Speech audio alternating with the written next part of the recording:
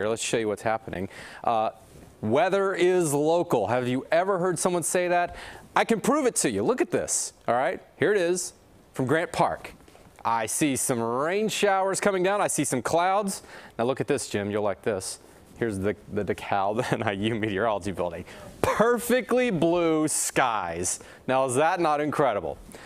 This is what is eventually going to be spreading from west to east, so I just find that fascinating. I love being able to see such contrast in camera views, but you can see why. Let me look. Here's our storm system right here, kind of spinning just past Fort Wayne, Indiana, moving into Ohio, getting the north wind, getting the shower activity right there on the edge, but just on the other side, it's clearing skies, so we'll be getting some of this once we can get rid of the rain shower activity. We knew this is going to linger a little bit today, but later in the afternoon, that should start to clear out some more. So right there, we're seeing sunshine. Right here, it's clouds and rain showers. We'll get to the 70s once we can get some sunshine. One thing that's not going to change until tomorrow is going to be the dangerous swimming conditions. Hazardous boating, dangerous swimming, stay out of the water. Those waves are still 6 to 9 feet.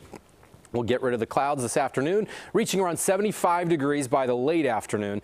And then that's all she wrote for today. But, you know, tomorrow, if you want to see more sunshine, it's coming. We'll get plenty of that, and we'll hit near 80 degrees by the late afternoon. And temperatures will continue to really soar as we get into the weekend. So 76 today. And then we are hitting near 83 tomorrow, warmer. That wind shifting out of the southwest will bring in some more humidity.